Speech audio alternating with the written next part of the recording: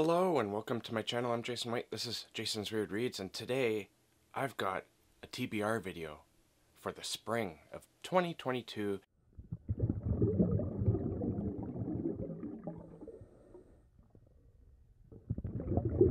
These are all books. There's 10 of them here that I'm hoping to get to, hopefully during the warming up months of this crazy year. Alright, so there's 10 books here, as I just mentioned. I'm going to be reading you the synopsis, and I'm going to be needing my readers for this, probably, because my eyesight's getting worse and worse.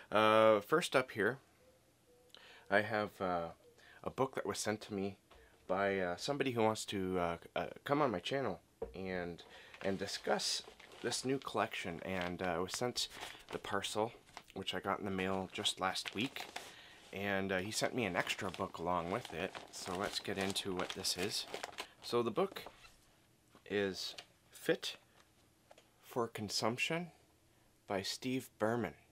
It's a collection of short stories. I'm going to get into the synopsis in just a bit, but I wanted to show you also this extra book that he gave me, which was really awesome. It's called Monstrous Mythologies, and it's by Michael Bukowski. And it's a really cool book because it has like all different kinds of monsters in it, and just little bits of information about the monsters inside of it, or beside their names. And the art is really cool. And I'm not too sure why he sent me this extra book, but I completely appreciate it, and thank you, Steve, if you're watching this, for showing me this. And in case you're interested in getting it, it's called Monstrous Mythologies, and it's by Michael Bukowski. So that's really cool. And now on to Fit for Consumption by Steve Berman. In Berman's newest short story collection, the phrase "you are what you eat" is taken to heart. These are stories of men facing strange appetites with their own physicality, within a lover, or perhaps a stranger's hungers. A young athlete attends an exclusive wrestling camp, but some of the campers are more focused on the unwelcome boys they claim lurk inside their bellies. A fix-it man on a mission to retrieve a runaway finds himself forced into impersonating a pulp hero by her captor. Life as a pledge at a New Orleans fraternity is made all the worse when a magical, perhaps cursed, flask that fills with whatever the bearer desires, yet also causes the drinker to desire the pledge. With stories inspired by Edgar Allan Poe, H.P. Lovecraft, and Ramsey Campbell, the menu has 13 tales that range from the weird to the humor noir to the monstrous. No digestive is necessary. So to get maybe a clearer view, there we go. So I'm looking forward to getting into this collection and talking with Steve sometime in the future, hopefully shortly. And I also have to message him, because I forgot to message him. I just realized now I forgot to message him to thank him for the for the package. God, I'm horrible. Okay, along the same lines, it was like last year in 2021 when Bill Richardson, he contacted me wanting to see if I would review Hellfighters, and so I said, yeah, sure. You know what? I'll get your ebook, and if I like it, maybe I'll ask for a signed physical copy. And he was like, you know what, I'll just send you the signed physical copy now. And so he did, and this is it, and he did sign it. It says, Jason, the best of luck in your writing, Bill Richardson. And at the bottom it says, that is not dead which can lie eternal. And that's, of course, a quote by H.P. Lovecraft. And so it is my intention to finally get to this. I've been behind on some of these books that I have to read for the channel, but I'm going to hopefully get to this very soon. And I'm looking forward to reading it. Now let's get into the synopsis here. A terrifying evil wants to enter our world, and Dr. Max Heller and a group of hellfighters are the only ones who can stop it. Heller is a man of science, but when he stumbles upon something that defies all logic, he must put aside his old ways of thinking and plunge into the unknown. In the tradition of H.P. Lovecraft comes a tale of cosmic horror that will have you on the edge of your seat. There are things in the universe beyond our understanding, malevolent entities of immense powers. Can Heller and a ragtag group of townspeople prevail against such beings? Find out in this gripping tale, filled with horrors more frightening than any nightmare. So, yeah, I've been meaning to get to this for a while now. Hopefully, in the spring, it will happen. Alright, so, a viewer on my channel, Creature, you might know him as Creature, he emailed me a recommendation for a book that he was currently reading when he emailed me, and he said it sounds like something right up my alley, and he was right. I've been wanting to get into the Alien, you know, the 80s movies, the 78, I think it was, 79 movie, Alien, and then Aliens from, like, 84. I've been wanting to get into the books, and I even have this here. It's an omnibus of, like, the first 3 books ever, I think, that were written within that world. I haven't gotten to it yet, but I keep planning to. Now, there's another one here that, because I've been reading a lot of fantasy lately, he said I might like, and it's Alien Phalanx by Scott Sigler. Now, here is the synopsis for this. It's medieval carnage meets Alien, as a pre-industrial society fights against extinction, brought about by a massive infestation of xenomorphs. Atigena, I probably mispronounced the name of this place with that, but it's an isolated world of medieval castles, varied cultures and conquests, vibrant until the demons rose and spread relentless destruction. Swarms of lethal creatures with black husks, murderous claws, barbed tails, and dreaded toothed tongues raged through the lowlands, killing 90% of the planet's population. Terrified survivors fled to hidden mountains to hidden mountain keeps where they eke out a meager existence. When a trio of young warriors discover a new weapon, they see a chance to end this curse. To save humanity, the trio must fight their way to the tunnels of Black Smoke Mountain, the lair of the mythical demon mother.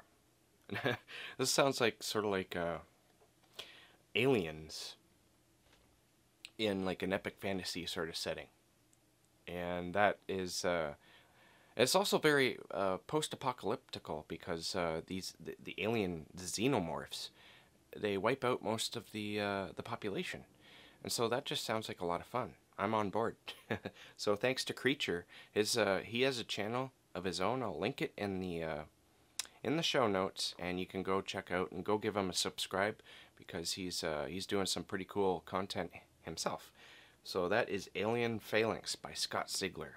Next up is I was just roaming for, I don't even remember why, but I was looking at a Kindle Unlimited books on my Kindle app the other day, and I came across this one. It's called It Came From Space by Eddie Generous. Now, this book just sounded like a lot of fun, and so because it's technically free for me to download it onto my Kindle, because I am a Kindle Unlimited member, so thought I'd give it a go at some point. So here is the synopsis for this book. The only way on or off Picture Island is by a 2-hour ferry ride. The locals know how to get along without outside help, dealing with emergencies as they come. That was before something huge and monstrous crept from the ocean to discover it had a taste for human flesh. This mysterious creature is fast, strong, and seemingly impervious to human defenses. Can the locals stop this incredible beast, or will they be massacred in the name of a bloody buffet, all to feed a single insatiable hunger?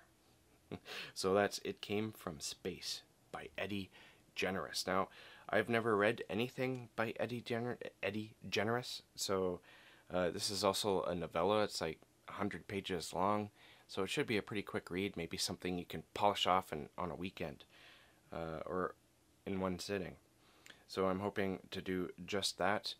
Next up, I have a book that I saw Rachel from Shades of Orange talk about on her channel before, at least once or twice, and this is like going back 3 or 4 years ago, I think.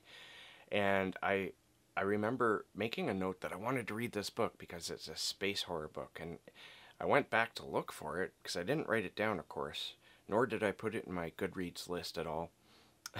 So finally she did a video recently where she added this into one of her recommended science fiction horror type of books if you're looking for that type of thing, and this was in her space horror section of that video, and it's The Ghost Line by Andrew Neil Gray and J.S. Herbison. This book sounds really cool because, as I said, it's space horror, and I've been in a bit of a space horror kick lately, so let's get into the synopsis. The Martian Queen was the Titanic of the stars before it was decommissioned, set to drift back and forth between Earth and Mars on the off chance that reclaiming it ever became profitable for the owners. For Sega and her husband, Mitchell, the cruise ship represents a massive payday. Hacking and stealing the ship could earn them enough to settle down, have children, and pay for the treatments to save Sega's mother's life. But the Martian Queen is much more than their employer has told them. In the 20 years since it was abandoned, something strange and dangerous has come to reside in the decadent vessel. Sega feels herself being drawn into a spider's web and must navigate the traps and lures of an awakening intelligence if she wants to go home again. I've heard this book described as a science fiction book with a lot of horror elements, so it'll be interesting to see exactly where that goes. Okay, next up, keeping with the creature feature idea, on the same day that I was looking at and downloaded, it came from Space by Eddie Generous. I came across one of another author that I really enjoy, and he's got a newer series out, and this is the first book of that series, and it's The Land Below by William Meikle. William Meikle, he's a very prolific writer, and I haven't read nearly enough of his work, but I have read enough to know that I really enjoy reading William Meikle, and I want to read more, and I think this one sounds like a hell of a lot of fun. And so it's another novella. It's like 100 pages as well, 120 pages, and this, as I said, is book 1, and there's, I think, 3 or 4 of them now. So let's get into the synopsis. A treasure hunt into the deepest cave system in Europe takes a turn for the worst. Now, rather than treasure, it is survival that is at the forefront of the spelunkers' thoughts, but their attempts to escape out of the dark, deep places is thwarted. Men are not at home in the depths. There are things that are pale, terrifying things. Huge things. Things red in tooth and claw. And there's 2 more books in the series I have noted on the bottom of my list here. And the other 2 books, if I like, I'm going to continue. And they are The Sea Below and also The City Below. So that sounds like a lot of fun. William Meikle really does fun pulp fiction. I think he's one of the best pulp writers of today. And if you haven't checked him out, he has, like I said, he's very prolific. He has a huge library of books all to his own. And a lot of them are pretty short, and so they're easy and fun to get through, and I recommend reading anything by William Meikle. Alright, next up I have a cosmic horror story that I've been wanting to get to for a long time, and that is The Immaculate Void by Brian Hodge. And now here is the synopsis for this. Brian Hodge is a really interesting writer. He going into his work, you don't know exactly what to expect in terms of writing style well, he has a voice all to its own. I described him by reading only like a handful of short stories by him. I described him as like an American modern Robert Aikman. I don't know how accurate that is, but I guess we'll see a little bit more if I do indeed get into the Immaculate Void. But this is a piece of cosmic horror, and here is the synopsis. When she was 6, Daphne was taken into a neighbor's tool shed and came within seconds of never coming out alive. Most of the scars healed, except for the one that went all the way through. 2 decades later, when Daphne goes missing again, it's nothing new. As her exes might agree, running is what she does best. So her brother Tanner sets out on one more time to find her. Whether in the mountains or in his own family, search and rescue is what he does best.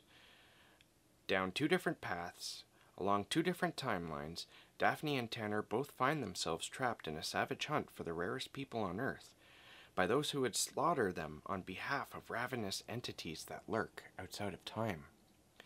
But in ominous signs that have traveled light years to be seen by human eyes, and that plummet from the sky, the ultimate truth is revealed.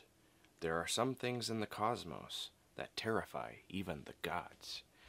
I love the one thing that I love about this book is I really am a fan of stories that take the idea of a missing person and then they return not knowing where they had been, or they return changed.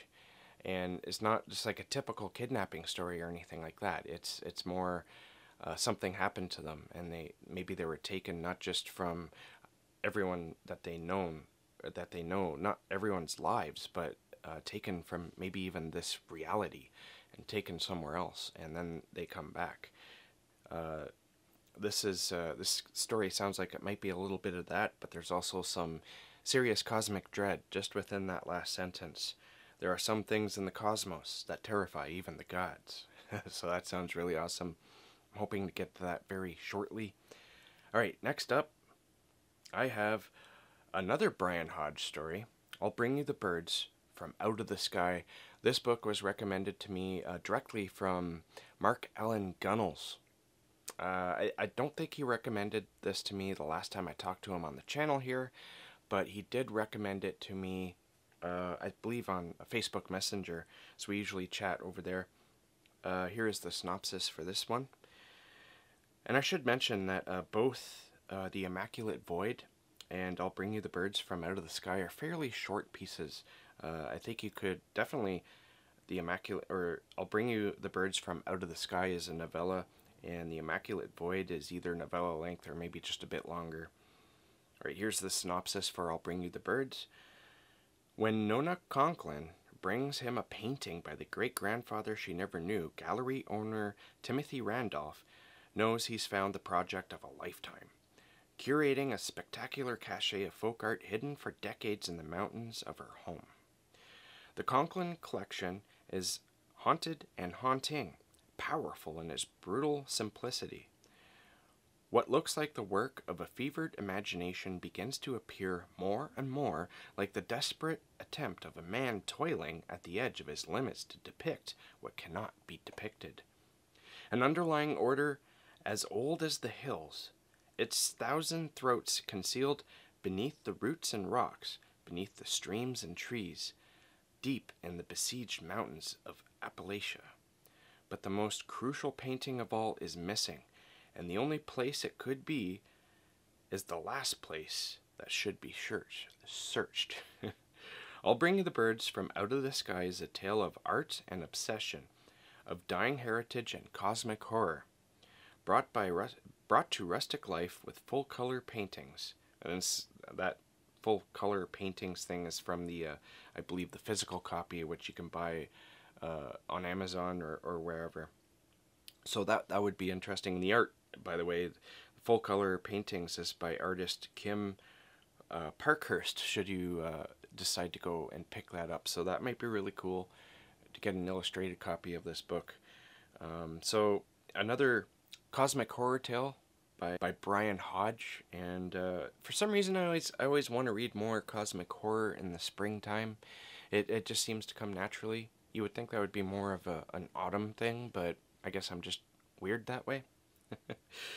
Alright, now we're getting into couple of series that I want to start because I recently read a book by Lavi Tidhar called The Vanishing Kind. It was an investigation, police sort of procedure in an alternate history where the Nazis had won World War II and all things Jewish were banned, and it was thought that the entire Jewish race was wiped out. It's a very strange book, and it made me want to read more investigatory books set in Germany pre-Nazi, up before the Nazis took over, basically. The reason why is because this novel kind of reminded me a little bit of Babylon Berlin, a TV series on Netflix that I have watched a little bit of, but not completely. When I'm watching a series on my own, I'm very awful at keeping it going, mostly because of my weird work schedule. I just don't have a regular schedule to watch TV. And because my wife didn't really like it, she never wanted to continue watching it with me, which is fine. But I really enjoyed the show, and I wanted to read the books, and so reading that book made me think of the Babylon series, Babylon Berlin series, and so here's the synopsis for the first book in that, which is Babylon Berlin. And the series, I should say, is not called Babylon Berlin. It is called the Jaron Rath series. I believe Jaron Rath would be the name of the prime investigator. All right, Berlin, 1929. Detective Inspector Rath was a successful career officer in the Cologne Homicide Division before a shooting incident in which he inadvertently killed a man. He has been transferred to the Vice Squad in Berlin, a job he detests, even though he finds a new friend in his boss, Chief Inspector Walter. There is a seething unrest in the city, and the Commissioner of Police has ordered the Vice Squad to ruthlessly enforce the ban on May Day demonstrations. The result is catastrophic, with many dead and injured, and a state of emergency is declared in the communist strongholds of the city. When a car is hauled out of the Berlin's Landwehr Canal with a mutilated corpse inside, the commissioner decides to use this mystery to divert the attention of the press and public from the casualties of the demonstrations. The biggest problem is that the corpse cannot be identified. So this book seems to have some parallels to certain things that are happening in today's world, and I would like to read it for that, but I also want to read it because I'm really interested in 20th century Europe, especially the rise of the Nazis, just this whole idea of private investigators, or in this case a police investigator, set during the time of when the Nazis were taking over Germany. And that to me just sounds like a lot of fun. And so last on this list is March Violet by Philip Kerr. This is a very similar type of series. March Violets is the first book in the Berlin Noir series, and here is the synopsis for that. It introduces readers to Bernie Gunther, the ex-policeman who thought he'd seen everything on the streets of 1930s Berlin until he turned freelance, and each case he tackled sucked him further into the grisly excesses of Nazi subculture. Bernard Gunther, a hard-boiled Berlin detective who specializes in tracking down missing persons, mostly Jews. He is summoned by a wealthy industrialist to find the murderer of his daughter and son-in-law, killed during the robbery of a priceless diamond necklace. Gunther quickly is catapulted into a major political scandal involving Hitler's two main henchmen, Göring and Himmler. The search for clues takes Gunther to morgues overflowing with Nazi victims, ruckus nightclubs, the Olympic Games where Jesse Owens tramples the theory of iron racial superiority, the boudoir of a famous actress, and finally to the Dachau concentration camp. Fights with Gestapo agents, shootouts with adulterers, run-ins with a variety of criminals, and dead bodies in unexpected places keep readers guessing to the very end. Now, I think it should be mentioned that these books do take into account the rise of Nazism in 1930s Berlin, but I don't think that they in any way glorify Nazism. I think, if anything, they speak very much against them, and the series sort of take place during an interesting point of history where this thing was happening. And it's interesting that we can read these books and see parallels to things that are happening in our own world today. Like I said, I don't think they glorify Nazism by any means. I think, if anything, they at their heart detest the Nazis, but we shall see. Maybe I am wrong in my assumptions. I'm hoping anyway that it shows Nazism in a horrible light that they should be displayed in. Alright, so that is my spring TBR. There's no doubt going to be some changes along the way, because I hardly ever stick to TBRs, but these are the books I'm really interested in reading right now. So let me know deep down there in the darkness what you hope to be reading in the spring. And if you made it this far, thank you so much. Please leave an emoticon of books down there in the darkness as well, and I'll leave you a stack of books in return. Thank you. Keep being safe, keep being creative. I'll catch you guys in the next bookish video.